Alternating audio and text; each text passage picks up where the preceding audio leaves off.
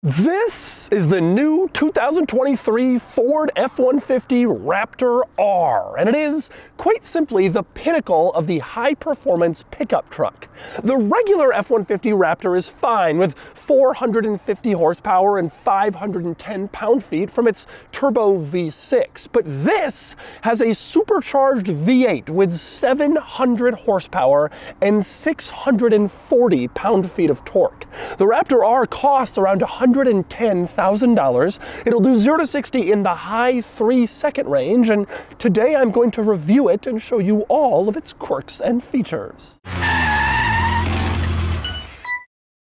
Before I get started, be sure to check out Cars and Bids, which is my enthusiast car auction website for cool cars from the modern era with free listings. You can list your cool car for free and auction it on Cars and Bids. And we've had some great sales recently, including this Shelby Super Snake, which sold for $60,000, this fantastic green Audi RS5, which brought $50,000, and this wonderful Rivian R1S, which sold for $120,000. We've done great with Rivians on Cars and Bids. If you're looking to buy or sell a cool enthusiast car from the modern era, the 1980s and up, Cars and Bids is the place to do it. With daily auctions and great selection and free listings, check it out at carsandbids.com.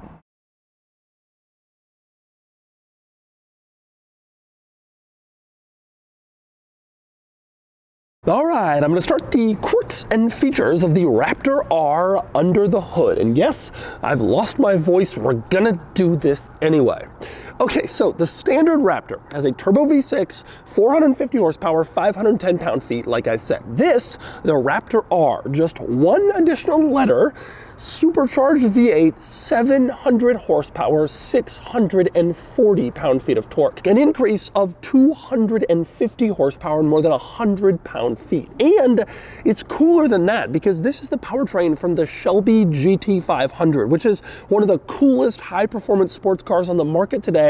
They took that powertrain and stuck it in a pickup truck, which is just awesome. Now, apparently there are some changes to the Raptor R's supercharged V8 compared to the GT500s. For example, they recalibrated the supercharger pulley in order to allow for more low-end torque, which is more beneficial for a larger vehicle and for off-roading. And the Raptor R has more air intake volume, presumably just because it has a much larger front end, and so air can come into the engine in a greater volume. But generally speaking, this is the 5.2 supercharged V8 from the GT500, and it's just awesome that they stuck that into a pickup truck. Now, I'm going to go through all the quirks and features of the Raptor R, but I do want to talk briefly about the obvious comparison between the Raptor R and the Ram TRX, which is Ram's crazy high-performance supercharged V8 pickup truck. That has 702 horsepower versus 700 here, and 650 pound-feet versus 640 here. So they are essentially identical. The Ram has a little bit of an advantage, but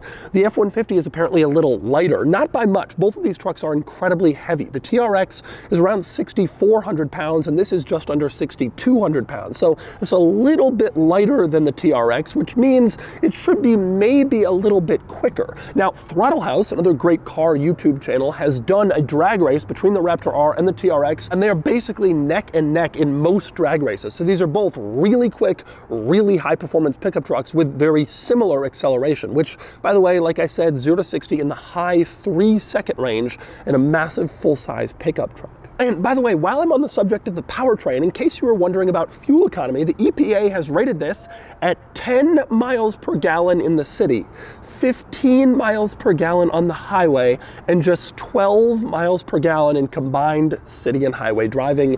This is the exact opposite of efficient. And as for pricing, this truck is tremendously expensive. A standard Raptor starts around $78,000, but that's before options, and there are a lot of options that you can and want to add to a regular Raptor. Fine.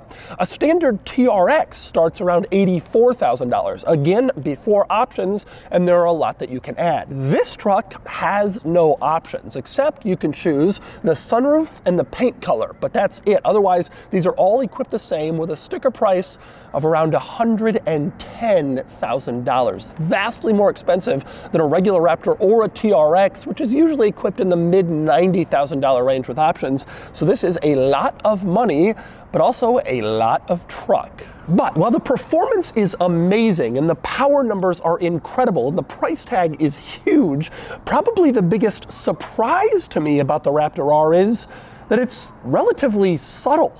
Now, you look at this truck, giant orange thing that fills the entire screen, and you're thinking that is the furthest thing on the planet from subtle. What the hell are you talking about? But it's subtle compared to the regular Raptor. Despite the fact that this truck is $40,000 more expensive than a base Raptor, has 250 more horsepower, it's kind of hard to tell it apart from the standard Raptor unless you know what you're looking for. So let me take you through the subtle exterior differentiation between this and the regular basic Raptor. Now, probably the easiest way to tell apart the Raptor R from the standard Raptor is a little subtle change they've made to the exterior badging. You have Raptor back here, but you can see the final R in Raptor is red-orange instead of the same color as the rest of the badge. Basically, they're trying to signal that it's saying Raptor R with that last R being orange-red. And there are a few of those orange R's on the outside of this truck. One back here, as you can see, one on the front grille where it's just the R, doesn't say Raptor R, but just R. Probably the most obvious one is on the side where you can see it says Raptor R and these massive side graphics. And again, the final R is orange-red. Now, if you get the truck in this color, you will notice that the R actually matches the color of the truck. And so it looks like it says Rapto. If you go over to the other side of the truck, you will see that the first R is the one that's red, and so it looks like it says Aptor. Which seems a little weird. Now, if you get the truck in any other color than this, important to point out that R graphic on the side is still orange-red. So if you have like a white truck or a blue truck, it'll more obviously say Raptor. But if you get the orange truck, it matches the color of the R, and so people will think you're driving an Aptor. Now, another place you can see the Raptor R badge is on the hood power bulge. As you can see, over on the driver's side, Raptor with the final R in red, and same deal over on the passenger side. Again, Raptor with the final R in red. And that means you get badges, although subtle ones, on pretty much every angle of the truck. From the front sides, from the rear sides, and from the rear, you have a little red R to let you know this isn't the standard Raptor. But those aren't the only distinguishing features from the regular model. Another one is this hood bulge itself, which is higher and more aggressive than what you get on the standard Raptor. They call it a power dome, and it's larger to emphasize that this truck has more power. But probably my very favorite Raptor R subtle exterior change from the standard model comes on the graphics themselves. You look at them from far away and they just look like the standard graphics you would find on the standard Raptor. But if you look up close, you will see the graphic is comprised of little 8s, 8, 8, 8, 8, 8, to signify that this truck has a V8. And that's the same deal over on the side, on the rear fenders. You look at this graphic from far away and Ford says it's designed like this in order to look like the cracked surface of the desert with little cracks in between the graphics, fine.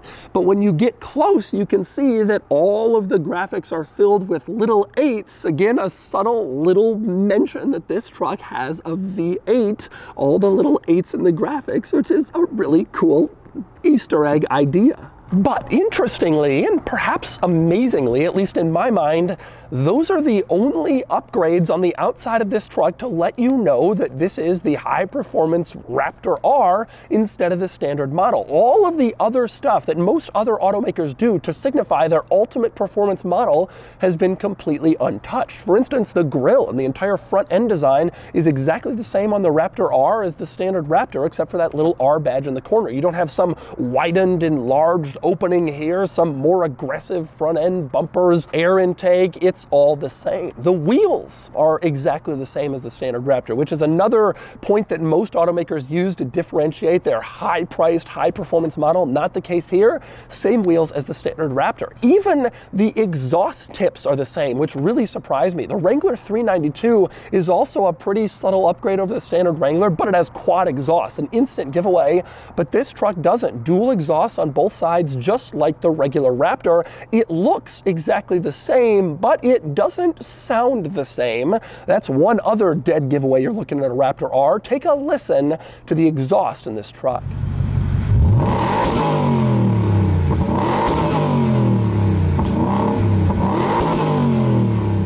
Now, it's worth pointing out there are a few other differentiation points worth mentioning. One is the tires. The Raptor R comes standard with 37-inch off-road tires, massive. The standard Raptor comes with 35-inch off-road tires, but you can equip 37-inch tires on the standard Raptor as an option. So even though they're standard here and optional on the regular one, you can still get the big tires on the regular Raptor. Now, under the skin, a lot of the components are the same, but they have been beefed up a little bit for the Raptor R. For example, the suspension has been tweaked in order to accommodate the heavier engine up front, and the front axle has also been upgraded in order to accommodate extra torque that this vehicle has, thanks to its, well, extra torque. Those changes are under the skin. But as far as cosmetic stuff, it really does surprise me how similar this looks to a standard Raptor, and I really wonder if buyers are going to be unhappy about that. Most people who drop 110 grand on a pickup truck want everybody to know that they dropped 110 grand on a pickup truck, and here it's more, if you know, you know, surprisingly subtle compared to the regular model.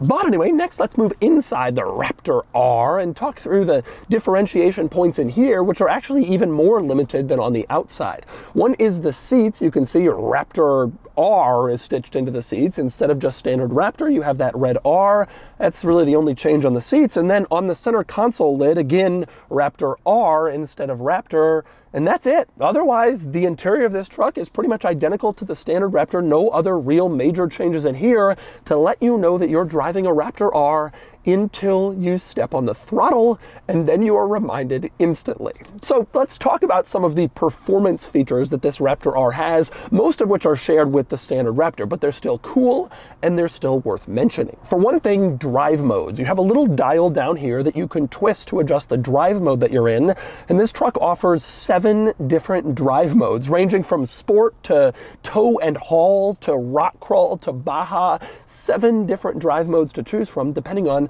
precisely the type of driving that you're doing. You can also make even finer adjustments than that. Press this little steering wheel button on the steering wheel, as you can see, and you adjust the steering response. So you can choose, like, if you want sport steering that's quicker to respond, or comfort steering that's a little lazier. You can select that individually, and same deal with the suspension. You also have a button on the steering wheel for suspension that, again, you can select, like, comfort, sport, to dial it in precisely how you want. Also on the steering wheel, you have a button to control the exhaust note, and I have to say, the changes in exhaust note for this truck are absolutely unbelievable. Take a listen to it in sport mode.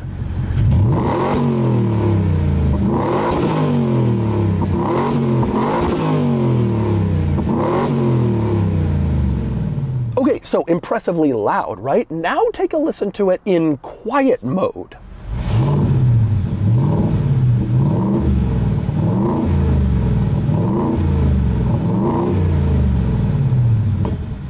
That is truly insane. And in fact, if you keep the revs low in quiet mode, it's not that much louder than an electric vehicle. I truly mean that. So if you want to drive this thing early morning and not wake up your neighbors, stick it in quiet mode until you get out, and then you can change it over to sport mode. Or you can change it over to Baja mode, which also has quite a sound. Take a listen.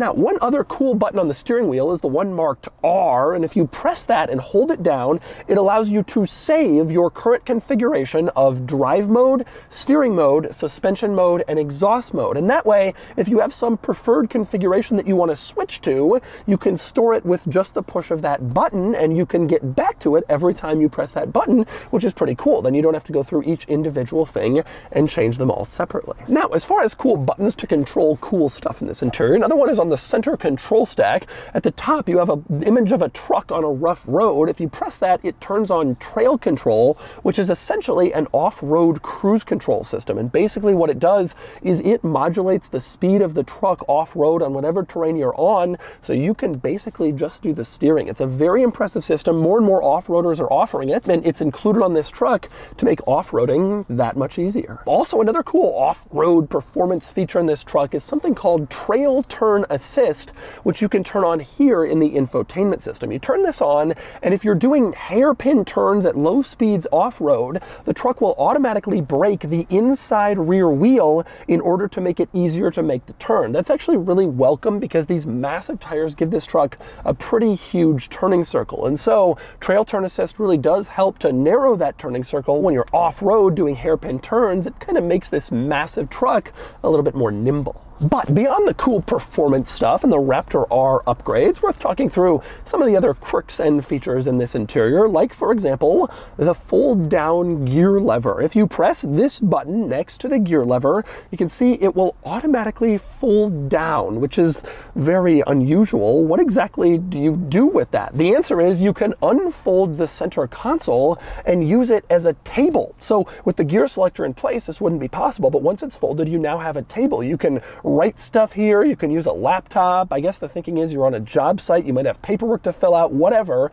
You have a table in the center console, which is actually a pretty good idea and certainly could come in handy. Now, when you're done, you fold up your center console table, you press the button, the gear selector rises back up, and then you can use it to just shift back into gear like normal. Pretty cool idea. Now, another thing I like in the front seats of this truck is a very accessible household style plug. You can see, lift up this lid, and there's a household power plug there where you can plug in basically everything. You don't have to figure out which charger you need. Although in this truck, there's so much available power, you never really have that problem. Above the household charger is a cigarette lighter style charger. And then in the center console, you have USB-C, USB-A, and a wireless charging pad for cell phones. So it doesn't matter what you want to use to charge, it's all supported in this truck, which is very nice to see and very convenient. Now, as for the infotainment system in this truck, I must say it is fantastic. You have a huge screen, very easy to see everything, and very responsive when you touch it, tap it, move around. Very, very responsive to your touch like a smartphone, and it's very intuitive, simple, easy to figure out, fantastic infotainment screen as far as usability and size. And all of your climate controls are still physical buttons. You can see down low all the controls for temperature, heated seat, heated steering wheel, all that stuff is physical buttons not integrated in the screen, so no menus in order to change your climate settings. Instead, the screen only has what I would call screen stuff, and it makes it very easy to use. I also like the fact that this infotainment screen shows two things at once. So as you can see, I'm touching stuff, adjusting stuff over on the left side, and it's showing me the map over on the right side. If I make the map the main part of the screen, then the right side changes to show music, and you can adjust what's on that second panel. If you don't want to see that, you want to see something else, it's pretty configurable. I like the fact that you have two different things displayed at once. You don't have to go between screens, and you can configure what's showing, which is pretty nice to see. Now, also high praise for the gauge cluster in this truck, which is the same basic situation. It's a full screen, and it's pretty adjustable. You can especially adjust this center panel to show you basically everything you might want to see, from your driver assist systems to like trip odometer stuff to your off-road features. As you can see here, it's showing some off-road measurements that might be important to you in your Raptor while you're off-roading. The only drawback I have this gauge cluster screen is it's not quite configurable enough. Yes, you can adjust what's in the center screen and you can play with a few more things, but I wish there was more full screen adjustability. For example, I wish you could have a full screen map in that gauge cluster like some cars offer, or I wish you could have a full screen, for example, a camera, which might actually be really useful when you're off-roading. I say this because when you go into Baja mode in this truck, the front camera automatically turns on in the center screen, which allows you to see if there's any obstacles you might be running over. This truck is very high up, and that camera makes it really easy to see if there's something in front of you. It would be really cool if that camera was integrated into the gauge cluster screen, so it was directly in your field of vision, like you were almost looking directly in front of your truck, but unfortunately you can't do that. The gauge cluster is good, high resolution, configurable, but I think they could do a little bit more. Now, as for the driver assist technology in this truck, it has, of course, adaptive cruise control, so it'll slow down and speed up, and it has steering assist. So if you're on the freeway, the truck will basically steer, slow down, speed up, go around curves, do it all for you. The drawback here is that the steering wheel is not capacitive touch. And what that means is every 15 seconds, you're on the freeway with all the driver assist on, you're holding onto the steering wheel and it tells you, please touch the steering wheel. And it's like, I am. The only way you can make that warning go away is if you jiggle the steering wheel a little bit, which is annoying. Most cars now let you just touch the steering wheel. It can sense that you're touching the wheel and you don't have to jiggle it constantly. I feel like having to jiggle the wheel is definitely the old school version of driver assist, and it's not as good now that automakers are adopting capacitive touch wheels. And next up, we move on to the back seat in this truck, which is frankly absolutely huge. Pickup truck back seats used to be so compromised, that's long gone. This truck has as much space as any big SUV or large family sedan, tons of room in the back seat.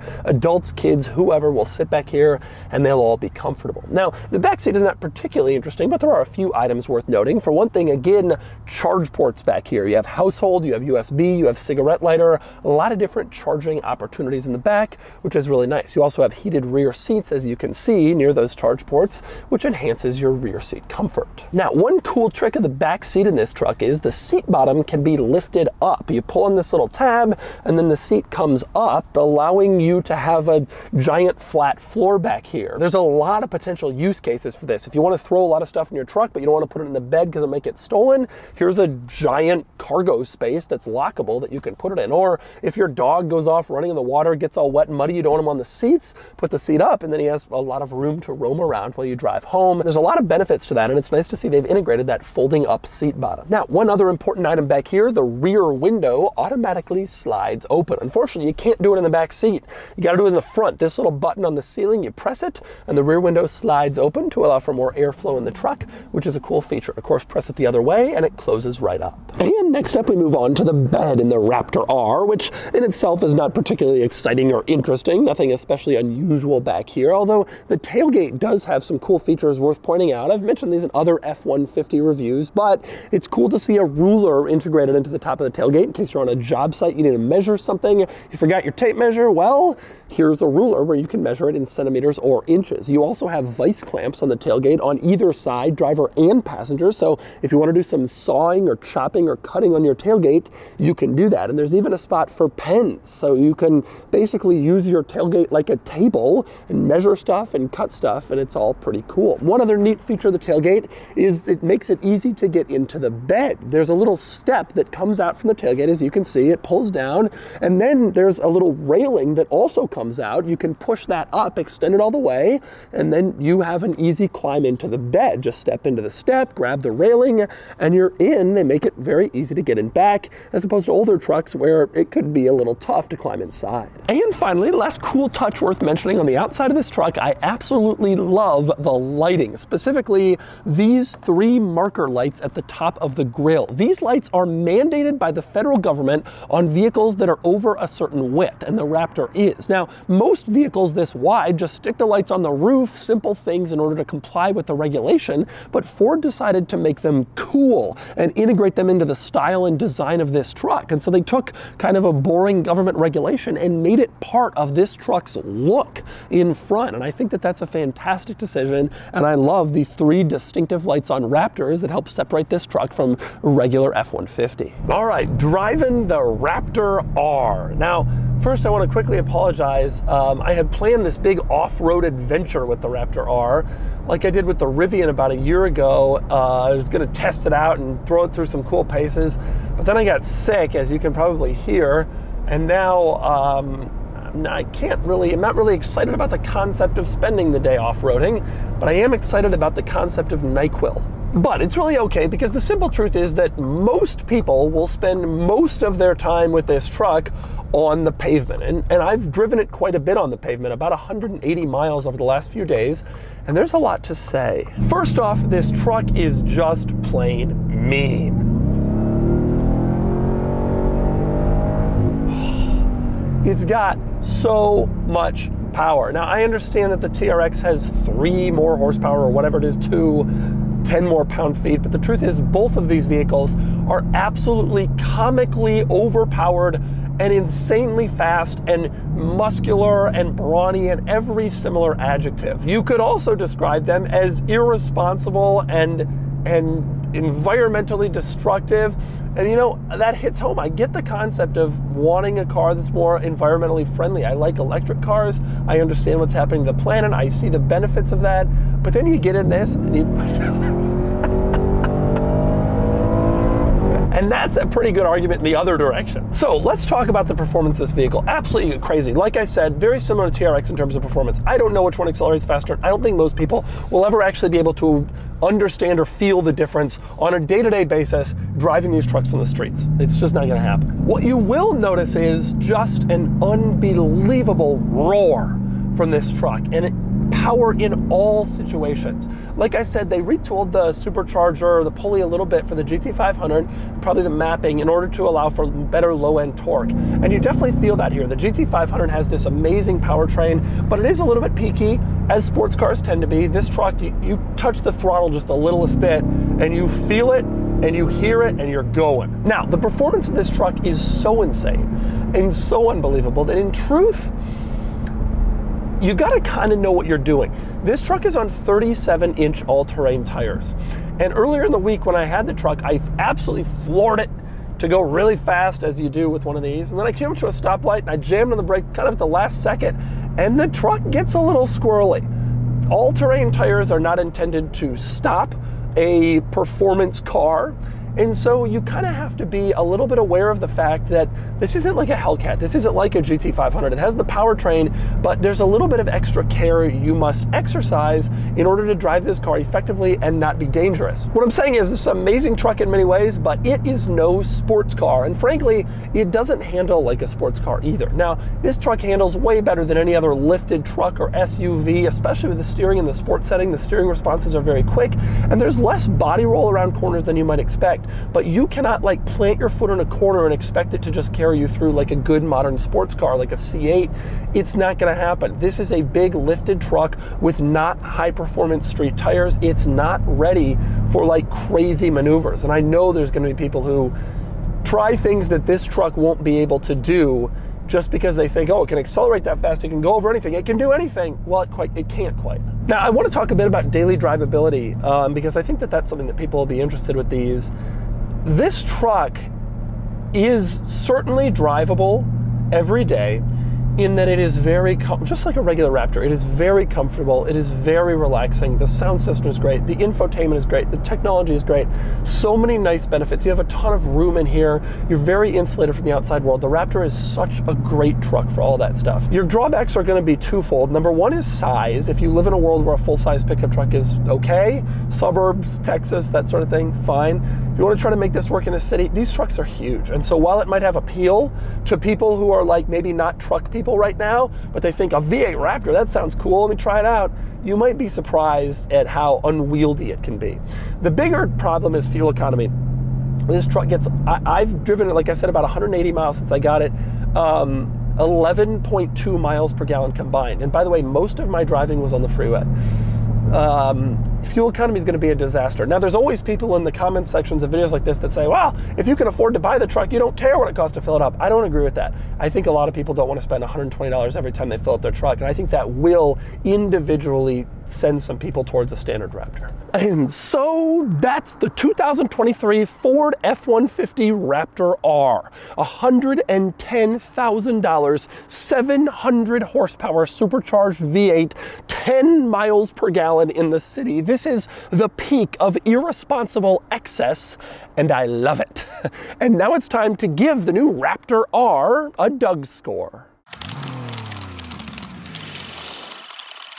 And the Doug score is here, 68 out of 100, which puts the Raptor R here, ahead of basically everything else, but tied with the Ram TRX. Frankly, I think that's right. These trucks have a lot of similarities, including horsepower, torque, performance, and just general ethos. Probably the biggest difference is price, although in these days of dealer markups, it's hard to even assess that. Frankly, buy whichever one of these trucks suits you best. Whichever brand you like better, whichever is easier to find, you won't be disappointed, except at the gas pump.